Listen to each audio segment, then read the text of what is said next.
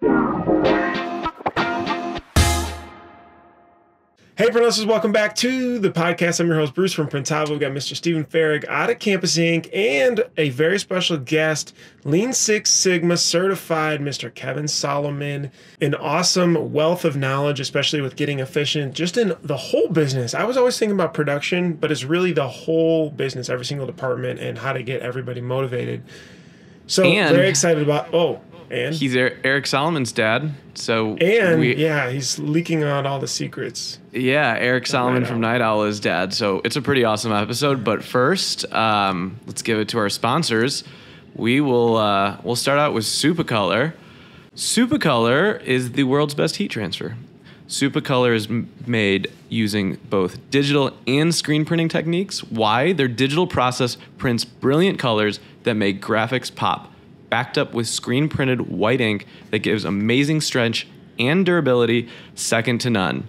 We use Supacolor a lot in our shop. We order it. It's super fast. It's super easy. And if you want to use a promo code, you can use Printavo15 to get 15% off your order at Supacolor. Bruce? Make sure you use it. Definitely awesome. They got some amazing technology that they're working on. We got a private tour there. Check them out. I was just at a shop. They got a 3-auto shop. They're using Supacolor to do some pretty cool gradient work. Next up, Graphics Source. Thank you, Graphics, for sponsoring the podcast as well. Need a solution to improve efficiency and reduce costs in your art department? Graphics Source offers industry-leading outsourcing options for your shop by truly becoming a part of the team. They plug and play managing separations, mock-up, creative, order entry, digitizing, and really good customer service. I know you're a big graphics customer. And by the way, real quick, if you mention Printavo podcast as well, you get 50% off your first separation or digitizing order. So that is super cool. They have been great, and they plug right into your Printavo account. Like, they know what to do, they know how to set it up, and they're ready to go. Bruce, have you heard of Multicraft Daddy? If you need ink, supplies, or a daddy, follow Dave Eggers, multicraft_daddy on Instagram. Multicraft screen printing and digital supplies for over 50 years provides you with top brands at competitive prices. Mention the Printavo podcast and receive an extra 10% off your order. Thanks, Multicraft. So many deals. Last but not least, EasyWay. You shouldn't be spending all day cleaning dirty screens. EasyWay's line of environmentally conscious chemicals will get the job done faster, more efficiently, and will cost you a fraction of the cost per screen. If you're looking for any of these services, absolutely reach out to try these, folks. These are hand-selected. They are sponsoring the industry to help push this space forward. So we're really happy to be able to work with them, and they appreciate your support too. All right, let's jump into the pod. All right, Mr. Solomon, we're excited because you're certified, you're Six Sigma, you know screen printing. And your son is the legend of water-based printing, Eric Solomon. What? Okay, because we can't have a podcast with Eric's dad without asking about what Eric was like. Yeah, growing up, was he meddlesome? What was Eric like in high school? Well, that's a real good one because he went to high school in Switzerland. We were living overseas at the time, and so he was on his own at boarding school, and he was all over the place. Huh. And then he secretly was screen printing in the dorms and. Well, I don't think he was screen printing back then. He was putting together bands and shows in the school and figuring out how to put together a sound stage. And he was just kind of becoming that little entrepreneur that he is now and learning what to do. So what was it like when Eric said I'm going to start a screen printing business? Because I had a conversation with my dad at some point that I was like, I'm going to do this. I'm just really curious. Yeah, it was really funny because he wanted to go to college to study music, and he spent I think 6 months in Hartford University, and then he said, "Nah, I don't want to do this." So he came back and said, "Yeah, I want to do screen printing." can I buy some equipment and move it into your garage? Well, okay, but that really turned out to me buying him equipment and him working in the garage and washing out screens in my kitchen. And, that went on for a little while. It was interesting. And then we said to him and Val, said, why don't you go find a place? That's pretty funny. It was getting ink everywhere in the kitchen or on the table. Nah, they were pretty good about it, but there was not 1 inch of space in the garage. You had to climb over equipment to get to one spot to another, and it was really funny. But they were having a good time and learning. And from seeing Eric now to like when he was doing that, and you were watching him in the garage, did you ever imagine Night Owl would be what it is today? Like, what were your thoughts? Like, oh, this is just gonna this will be another hobby for him. Like, what did you think as a father figure watching your son screen print in your garage? Yeah, well, you're right. I thought it was just going to be a hobby, but he and Val, they continued to grow, and they moved from the garage to a small little warehouse, and they bought more equipment, and they were making money. They were, they weren't greatly successful. He's still living in the house, but they just kind of continued to expand, moving from one bigger shop to another, and we helped them out however we could. But he and Val, did a great job building up the business, and it's like I'm not sure where they're going to end up because they got a 17,000 square foot facility now, and it's like my garage. It's packed, completely with equipment. That's awesome. Supportive parents, we appreciate it. Wait, what did your parents say, Ferg, when you were like, "This is what I want to be doing"? Well, I went to school for engineering. Conservative parents. My sister's doctor and lawyer, and then I started selling shirts.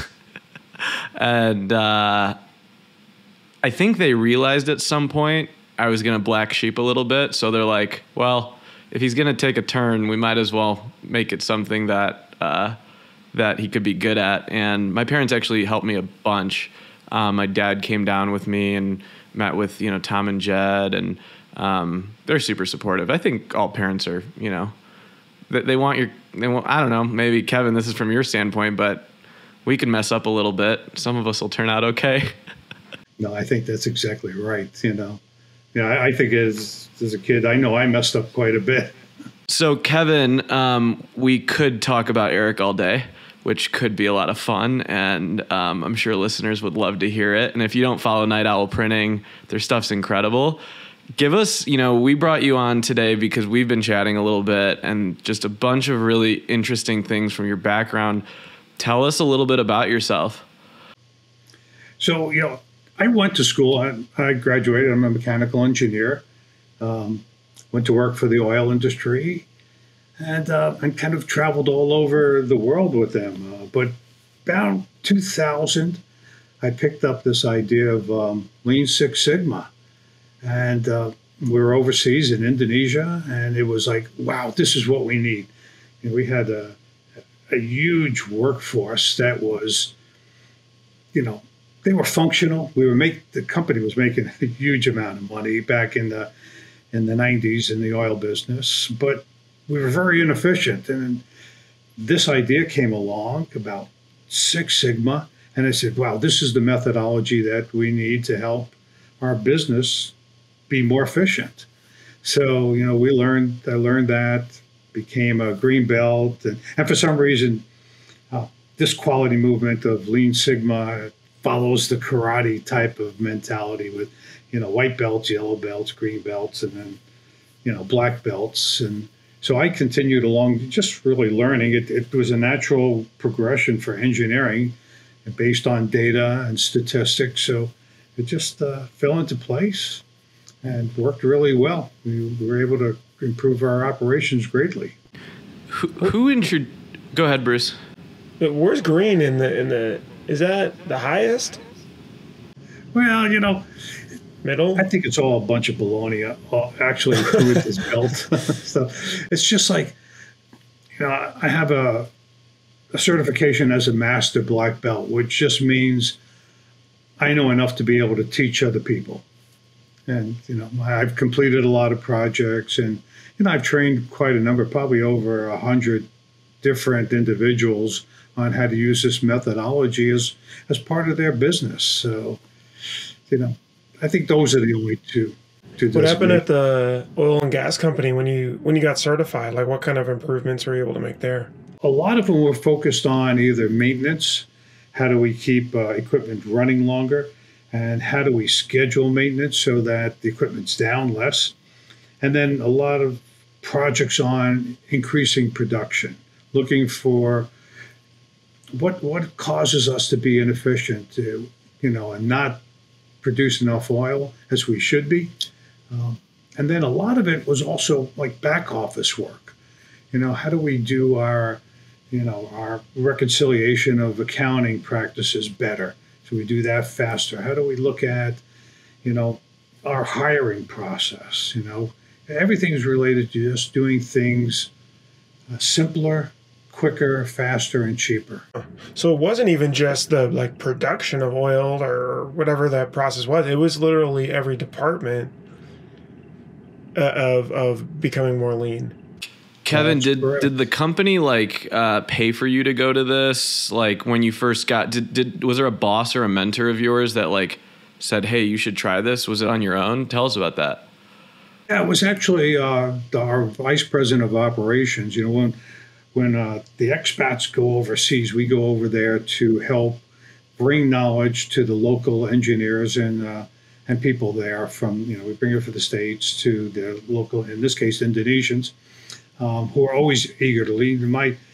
We brought this to my vice president and said, we think this is a good methodology that provides discipline and a, very clear process improvement methodology. It's very stepwise, and it just seemed like a natural fit. So they did actually even better than paying for me to go. They brought consultants overseas to us, and so they would come, I think they came every 6 months or something like that, and taught us and did some mentoring.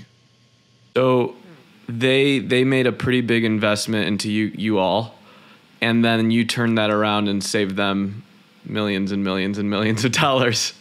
Yep, exactly. The last count when I left that company, probably around 2016, it was well over several $100 million that this process has been able to save them, or to help increase, revenue. What was do you remember an example project, even just one specific? It could be any department that you applied this to and changed the game. Yeah, there are so many. One of them was they were always so eager to drill new wells, but the infrastructure was never there. So you bring on new wells, that fluid has to go into pipes. As you start to, just like anything, as you start to add more and more volume of fluid into a fixed size pipe, it starts to choke down. So, we looked at the process that we were doing and how they were thinking about where they put new wells, and getting them to realize that, one, they need to plan on new infrastructure as well. And then we started talking to some chemical manufacturers about how do we reduce viscosity of the liquid? And we found some viscosity enhancing products that helped us basically stuff more fluid in the pipe. So that was a huge dollar saving. I mean, we spent probably $20 to $30 million a year in this chemical, but we produced about $200 million a year more oil. So where do you okay, you've got a business that's so big. Where do you start to look for improvement? So, because I read through the 2-second lean book. I'm sure you've seen it or read it. And they talk about you have to get your whole team thinking about improvements, whether small or large, and writing them down and meeting on them and recording them to acknowledge accomplishments and this and that. But even bigger than that, right? There's all of this. Are managers surfacing these ideas to to your team, and then you guys go and sort what any kind of improvements, or where do you start? Well, you start with, people like you guys, like Steven, that, you have a business, it's not perfect, you got problems, but you're just so busy you don't have time to tackle them on your own, right? That's Eric, he's down on the production floor doing the work. But there's some issues. And so that's where a lot of these ideas come from. They come from the managers, they come from the executives, but they also come from people on the floor that say, hey, I know this is inefficient. How could I do it better? And they just don't have the structured methodology to try to solve the problem or the time. So, it's a combination of different approaches that allow us to see, some improvements, identify problems. But how do you get the team thinking about that? Like, and maybe Farrag in your shop too, like how do you, say, hey guys, instead of just doing what you're doing every day, like observe to be curious about this stuff that's happening? Well, I'll just be vulnerable for a second. We're starting to talk to Kevin, and we're trying to figure out, and we're too busy right now. And we literally, that same thing happened. We got really busy. And, while we had downtime, we started thinking about it, and we're all like, okay, we all want to do this. And we started, and then shit hit the fan, and then we put off doing it. And now it's we're going to do it in the summer. We're doing it. But I think what I struggled with is trying to get the right, because there's a level of aptitude and intelligence necessary to at least put the framework in for it. And my biggest concern is employee adoption, not from a management standpoint, but getting 3 or 4 people that really want to put their arms around it, right? That. How do you in a small business, now in a big business with mechanical engineers and bachelor degrees and maybe probably a little bit different of academic acumen for this stuff. How do you instill that in maybe a smaller business where it's more skilled labor and not necessarily the strategic mathematical thinkers? Yeah, that's a really good question, Stephen. And I think us back to where Lean started. Lean started in the Toyota production system. That's what they called it. It was never called Lean. And it started at the factory floor by the people who were putting together cars. And the intent was that the entire workforce looks every job that they do, and they try to make small incremental improvements. So you have to make it a business strategy. You have to get everybody on board to go, we're going to do this. And the benefits are going to be, you're going to work easier. You're going to work more efficient.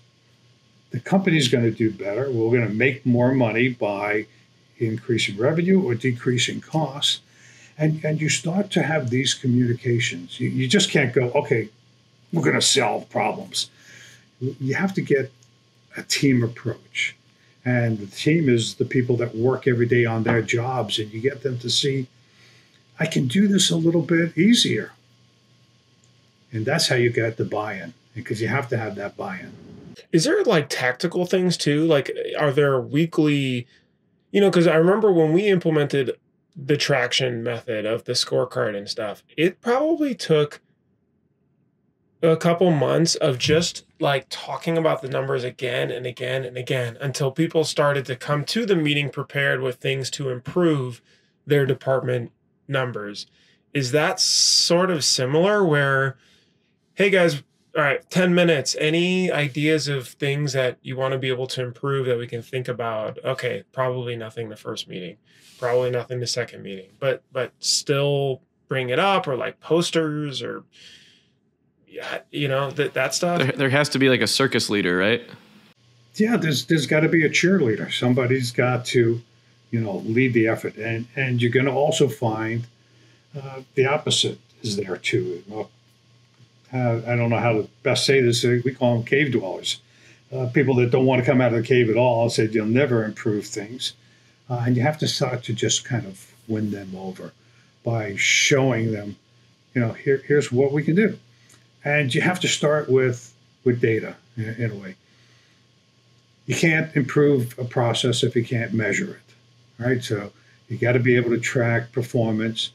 You have to have a baseline and then make some changes and go, okay, yeah, I see with data that our setup time is down. We're more efficient.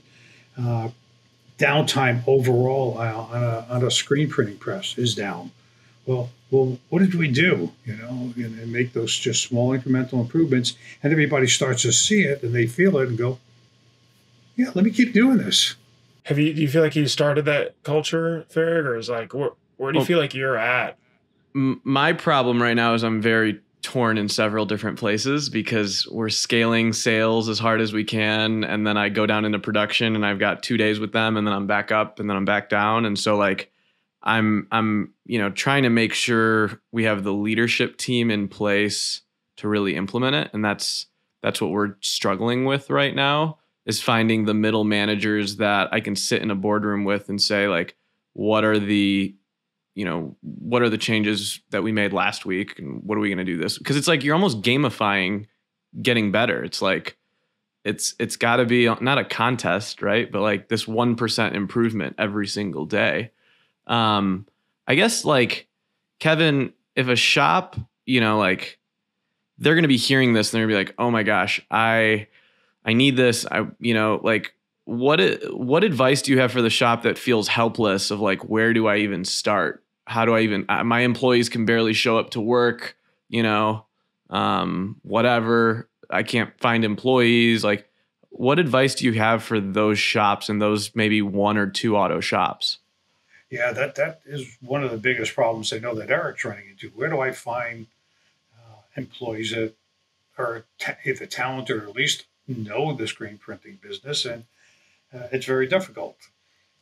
What you have to do is at least find employees that are excited about learning, and then finding the leaders. So it does become very difficult to find those people, but you always want to try to instill this idea of, at least that's what I've tried to do, is I can do my job better. I can do it simpler. And you have to have leaders. I mean, Eric's struggling with that right now.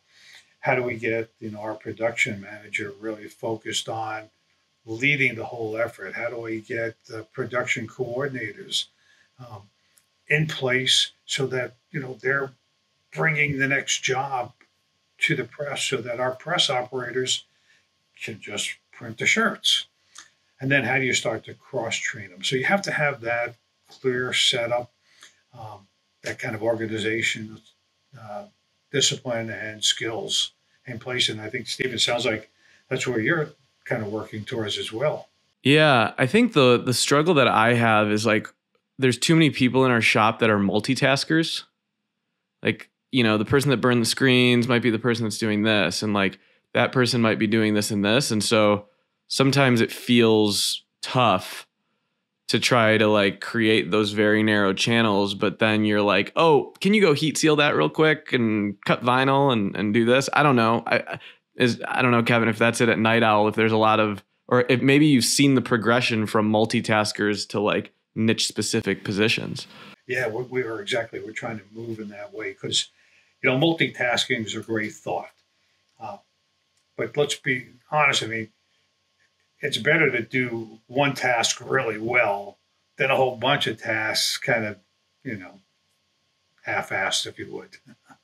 And so we're trying to get them to have very clear roles and responsibilities. And it's another fine line between, right, I can't hire everybody that I possibly need. How do I afford that based on my current revenue streams?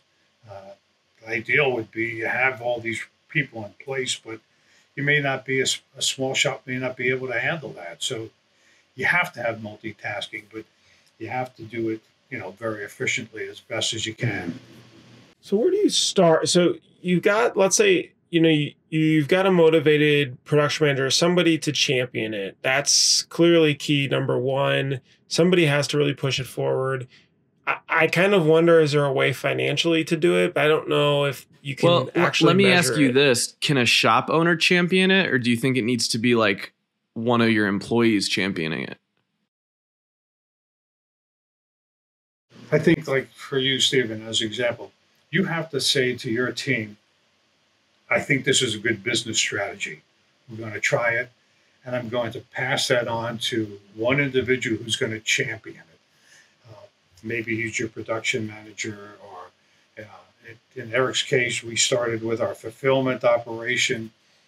We worked there, but that somebody other than you has to be the person really driving it. You're the guy, you're the leader, says, this is our business strategy. I see the value in it. Joe, go make it work. And then he's got to decide, where do I think I can make the biggest impact? Who on my team is excited about doing this? And then let's try. There's a couple of approaches that we've used, and they're both different. One is where you find a problem, you get the people together, and you solve the whole thing and implement it. And that takes some time and effort. You can't just solve it typically in a day. Because the other thing I preach is, if you know the answer, you should just do it, implement it, right? You don't need to have a big, long Six Sigma project to figure out the solution. But the problems that are more difficult, you want to take a little bit of time. But the other thing you can do is make a change and see what happens. That was positive. Let me make a little more change. We call that kind of an agile approach. We make small incremental improvements. And if you fail on one, you haven't lost a great deal. But you've been able to try to motivate the people into, I'm empowered to make changes and to do things better.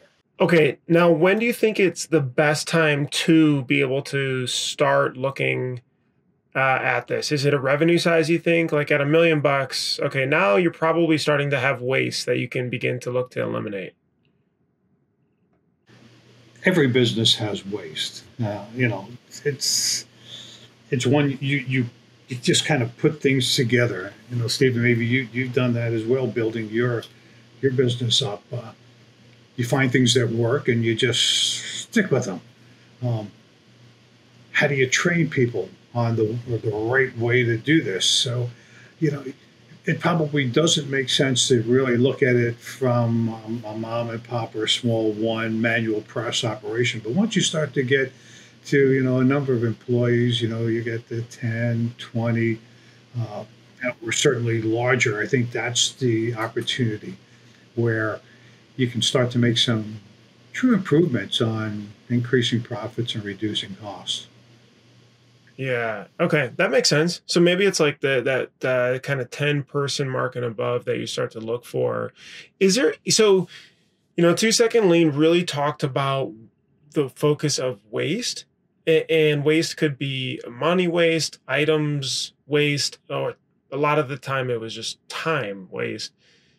Is that a good way of sorting through improvements to say where's like all the waste and listing them out and kind of sorting them by most waste to least waste to begin the process? That's a good question, and it's a good thought. What Lean has done is to quantify what waste is. What does waste really mean? It means something different to lots of people. So we kind of look at it at 8 different ways. We look at defects. Am I producing a shirt where we're not actually meeting the customer's requirements on what the design looks like? Do I overproduce? Do I make more than necessary? Am I waiting around? Am I not using my people well? Then transportation, do I move material all over the place? Inventory, do I stock a lot of inventory? And then there's waste of motion, where I may have to have somebody at the press run to the ink room and then run to the screen room and then run back, And then there's another waste that we call over processing. Do I make the product better than what the customer wants? So we've classified it into these 8 wastes, so we can start to talk about them a little bit more clearly. And then once you can see the type of waste, it's easier to remove it. Because the one thing that we always preach is value. There's value, and then there's non-value work. The customer only wants to pay for value-added work. So in their mind, probably the only thing that's value-added is when the press is making my, T-shirt, my hoodie, or whatever. They're not interested in your setup time or your tear down time or the time to make the screens or the time it takes for your back office to process their invoices. They only are interested in making my product. So we have to keep that in mind, and the way that we look at it is, let's look at non-value added steps, and let's look at these 8 waste categories. So once we understand what those are, we can see them easier. And the key to all of this is, Stephen, I'm sure you're there. You do this all the time. You go look. You go down to the production floor and you watch what's going on. And then you shake your head and walk away. Yeah, sometimes you do. Or you wait till the shop closes down and you pull a hurricane through it, and next day everyone's like, Hurricane that's Hurricane Steven. But even like wasting time, I even think about like artwork. Like how much time is wasted in back and forth. Like I know we could talk about ink waste and press and that, but like, you kind of talk about that non-value add of like all the stuff that happens before the job. Like Andy on Shirt Show the other day was talking about text message approvals for art and how that's just reduced how many extra emails he has to send, and cutting that stuff out. And I think there's so much before the shirt even gets printed where like waste can be reduced. Just even customer communication, right? Like it doesn't have to be physical, like manufacturing and stuff, right? That's right. We're actually working on that at Night Owls, is the approval times, whether it's the customer approving the artwork, and like you say, emails. I mean, that takes forever. Or even down on the factory floor, once you get everything set up, you run through the first test. Now somebody's got to approve it and make sure that it's correct. It meets the color standards. How do you reduce that time to, almost nothing? So like at Night Owl, was Eric always measuring stuff, or did he have to reteach himself to start measuring? Because like, yeah, we weren't measuring anything. Okay. And so we've started to implement some tools to help us, capture that time. So like I bet a bunch of shops listening to this are being like, I don't measure anything, right? Like did we print a lot today? Good. Does it look like we printed a lot? What would you say? Just don't have the time to do it either. Or they don't have the time. What would you say are like the 3 or 4 things? Because you kind of said you can't make an improvement if you don't measure it. But I bet you a lot of shops listening to this aren't measuring anything like on the floor. What would you say are like the 3 or 4 things that you have to be measuring every single day? And we're focusing a lot at Night Owls on the production floor right now. You got to be able to measure setup time. You have to be able to measure approval time on the floor, and then just total downtime, because there's time in between all the work that you're doing where nothing is going on. So in my mind, and what I'm trying to get everybody to understand, is the only time you're really doing any value-added work is when the press is running and you're cranking out the shirts. Everything else, we have to figure out how to shrink that down. So those are the key ones. And I know Bruce, right, Printavo is coming up with some measurement systems that can help screen printers to measure their work. There's a few others that are out there. It doesn't matter what you use. You just have to start measuring. My guess is defects aren't too bad. They're probably in your shop. Stephen. We got them. Yeah, everybody's got them, but hopefully they're not at the 10% level. No, but spoilage in a contract shop, right? I think every shop is going to be a little bit different. Ryan Kasperian, who is a industry consultant, has started going to a lot of shops, and he literally gets paper and clipboard out and is like, do this for the first 2 weeks. And then we'll start entering it in. And sure enough, like they're writing stuff down on clipboards. I don't know if they're making them into spreadsheets yet, but we're measuring them, you know? So you said like downtime. What else should you be measuring in your shop? Like I said, setup time, how long it takes for you to do the setup. Mm-hmm. I like to also measure true production time. That's always just good to know how many shirts, you know, we're trying to get to. Well, how many shirts per minute do you make? A lot of people are using kind of like this sawtooth method. I know Mark Coudre's talked about that quite a bit of pricing, you know. But once you start to truly know how many impressions you're making, which is another measurement that you will want to see, how many screens you're actually using. And then once you start to know that, you can try to develop a better pricing strategy as well.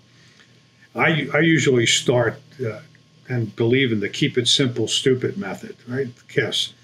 So going down, watching with a clipboard and just writing down how long it takes for each of these steps is a simple way to get started. You don't need any big sophisticated program. You know, just the clipboard is just good enough. Do you get your employees to measure their own time? How do you? I go down there. Got you. So you physically are there doing it yourself. Like there's a manager that's actually measuring it. Somebody, yeah. I mean, because just think about it. You don't really want them to stop their work, right? I mean, you don't have excess people just hanging around. Mm-hmm. The people on your production floor, they're busy.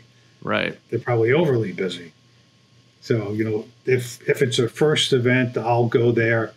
And then we'll try to get, you know, like somebody like maybe Jason or, you know, I tried to get Eric to do it. He told me, no way.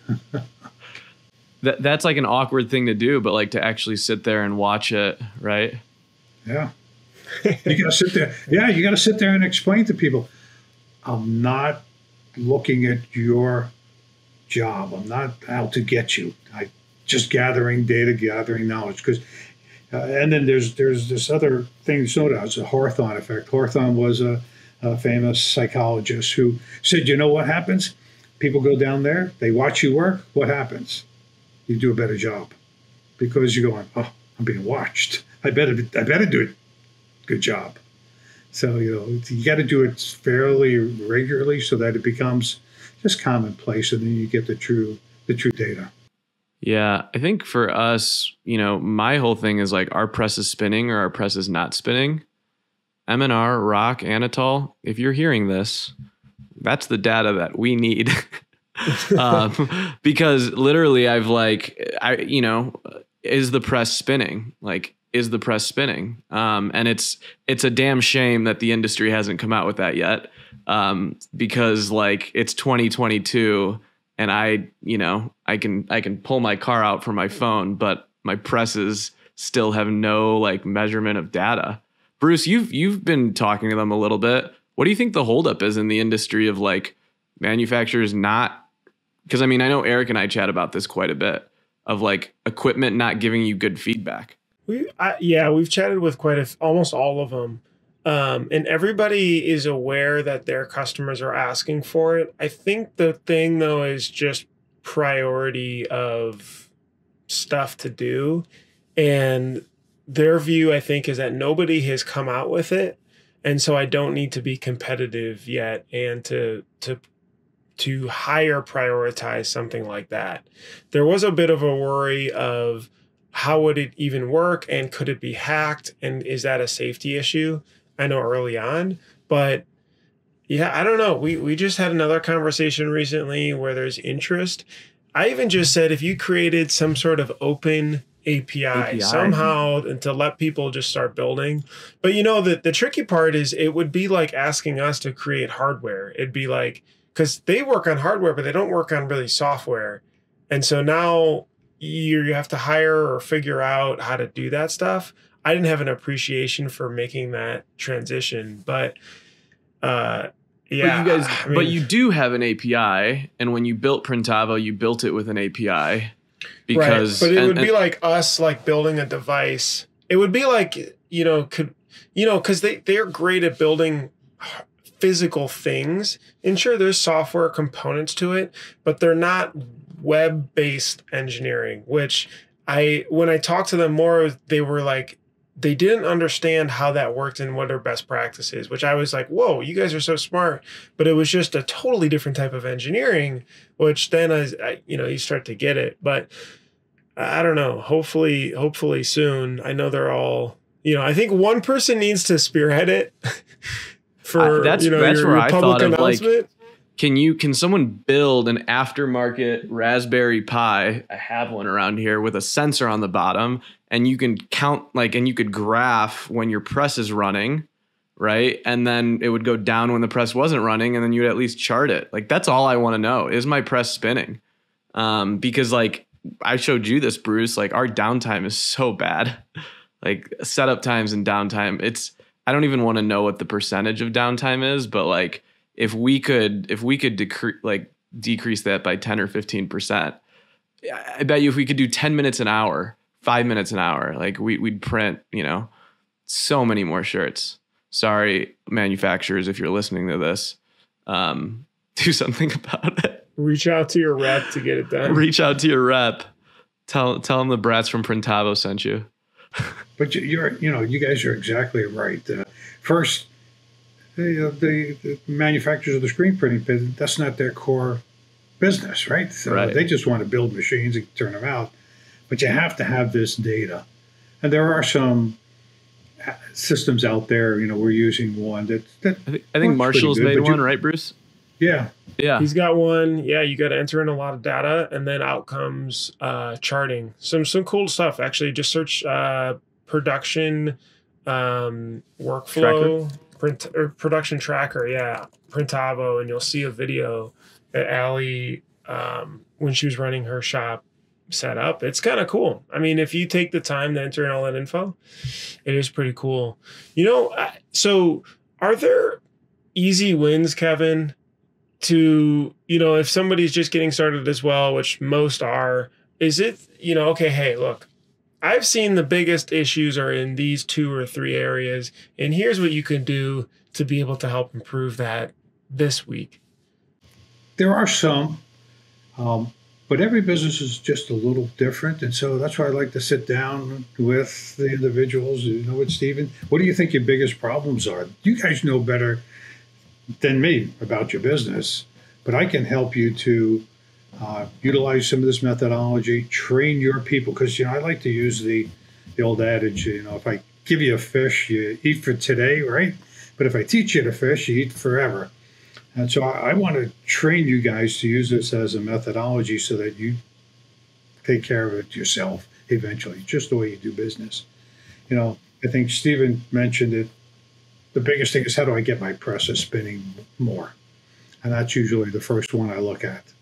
I think one of the most important parts of this, whether you're implementing Traction or Profit Forced or, any of these systems, is enrolling yourself into something and then having a mentor or a coach. So what we're going to be doing is enrolling in the curriculum, right, Kevin? There's an actual certification.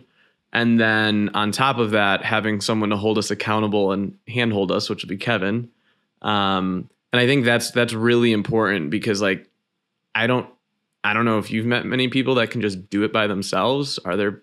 Maybe there's lean self-starters out there, but it's definitely not easy. It's just starting to go to the gym again, But is there maybe one good thing? Maybe this comes from Night Owl, which, you saw a pretty clear improvement after that you can share after making a change. Yeah, we it had nothing to do with screen printing. Night Owls has a fulfillment business as well. And when I first started working with them, they had material and merchandise all over the place. It was somewhat organized, but not really. There was always stuff in boxes. Some boxes were over there and some boxes were way over there. People were tripping over one another. So what we came and did, we looked at it in terms of flow. How should the flow be and how should merchandise be organized? We actually modeled it off of another shop called Hello Merch. Um, that's usually the best way to go figure out a solution is talk to other people, see what other people are doing. And that's where, people like me who are consultants that go to a lot of shops that we bring back the best of each one. So we modeled our fulfillment operation somewhat after them, created a more lean um, and systematic flow where people weren't just stepping over each other. We knew where every piece of merchandise was. It was organized. It knew the inventory amounts, and it took a while, to be honest, because we had to redo the whole fulfillment department. But our fulfillment manager and his assistant manager and our team, they worked pretty much tirelessly for about probably more than a month, including some late nights and weekends. But we got it organized. So, and it was looking at wasted motion. It was looking at inventory, and understanding how to really streamline that whole operation. And it's much more efficient. We the goal is never to eliminate positions, but it's how do you work with fewer people, and then move those people to jobs or locations that you need the extra help. And so we're much more efficient there now. Matter of fact, we're so efficient, we've got new customers. I don't have any place to put more merchandise anymore. Yeah. I think what's interesting is watching Eric do it. He was on this discovery for the software, whether it was like a WMS, and he would be like, I'm on a demo with this one. I'm trying this one out. But like, I think what's very interesting about Night Owl is like, they're not afraid to try with the intention that you might fail. And it's just an iterative process of like lots of little experiments. And I think that's like something that I see in shops as like, they're so scared to just try because they think they have to make the right decision the first time. Like, Bruce, you'll see this at people at trade shows, like, I will not use QuickBooks Online. And you're like, okay, it's 2022, but like, have you tried a different way? Are you willing to try? And there's a lot of people out there that they think that you have to find the perfect solution on your first shot. And that's just so far from the truth. And that's why, like, I see Night Owl with like the new heat press that Eric's starting to push now, right? Like iterating. It's so cool, the stuff that's going on down there. I don't know, Bruce, do you see that? Like those two kind of mindsets? Yeah, I think you're right. It's just like just starting somewhere, but it is overwhelming. Like even sometimes I think about everything that has to be done and my task list and everything, and you're just like, how would I even add this into my schedule? But it is for sure just start somewhere with little things. When anybody starts at Printavo, I talk about the theory of we try to do just 1% improvements every day. So like if you see something, try to document the process, put it into the folders. Here's where it is. If you see something that's slow, bring it up. And then what I try to acknowledge them in like Slack, which is, we're remote, so that's where everybody is. It's like, oh my gosh, look what somebody, documented. This is so cool, to try to push the positive habits. It doesn't happen often, I'd say, but I definitely see there's a handful of people that like do embrace it. And then I'm like, okay, I'm going to spend more time with them to encourage them versus try to boil the ocean with everybody. And like, thank you for doing that, things like that. But, or what I found too is asking for their feedback on stuff. And then I found to encourage people like, hey, what do you think about something that's like way above probably what they're responsible for, like a commission plan? Like, what do you think? We need to motivate this behavior. What could this look like? But, this is really interesting, Kevin. So like you've got, so there's the 8 forms of waste, which you talked about too. And then there's, to wrap up too, there's the 5 S's, right? Which is how to solve that. Can you touch on that for folks so that they can use that methodology to go after these waste points? 5S is a little different than that. 5S is basically an organization type of activity. I honestly never remember what all 5 S's are, but it has to do with cleaning up your workplace, that everything has its own place, or everything is always in its place, and that you have a method for sustaining that. Because all of this has to come back to, hey, we make these little changes, like we said, or maybe they're big changes. How do I make it stick? So we have the 8 wastes, which help us to identify where some of these problems are. Because now that I put them in little buckets, I can see them easier. And then once I can see them, I can solve them. And 5S is a way of organizing the workplace so that I know I can always go and find the item I'm looking for. I mean, how many of us have toolboxes in our garage, and you spend 10, 15 minutes looking for the right drill bit or the right wrench. But if you have it organized in such a way, I can go to that toolbox, find that wrench instantly. And that's what we kind of did with our Night Owls fulfillment, is that if I'm looking for one t-shirt design, I know exactly where it is. I know where the smalls are, the mediums are, the larges are, and I can go put my hand on it in just a minute. So that's what 5S helps you to do, organize it. But just to get back to what you were talking about, I think that you gentlemen, as leaders of your company, that's what you need to do, is inspire and coach and reward people that show this initiative, to help make these improvements. It doesn't take any great deal of training or knowledge. It just takes a desire to make things better, and for somebody to come up at the end of the day and go, good job, thank you. Kevin Solomon, how do people reach you if they want to work with you, consult, learn? Yeah, I've got my little email. It's ks.strategies@gmail. Right. Send me a note. Yeah, I'd love to help you guys to teach you how to fish. That's the whole intent. Well, this is awesome. I think it's just really special seeing that you've seen the industry and seen, Eric grow with it, and then being able to take this approach there. There's just like so much knowledge there. So we'll have to do this again. So this was great. Yeah, I'm really very proud of Eric and Val. They've created a business that is much bigger than I ever envisioned, and I have a feeling it's going to, Stephen and Bruce, just like your business, is going to continue to grow, and you'll do well. And I'm going to help you make some minor improvements that are going to increase profits tremendously. Cool. There we go. It's Kevin Solomon. Thanks so much for joining on. Bruce from Printavo, Stephen from Campus Inc. Thanks for listening to the Printavo Print Hustlers podcast. We'll see you on the next episode.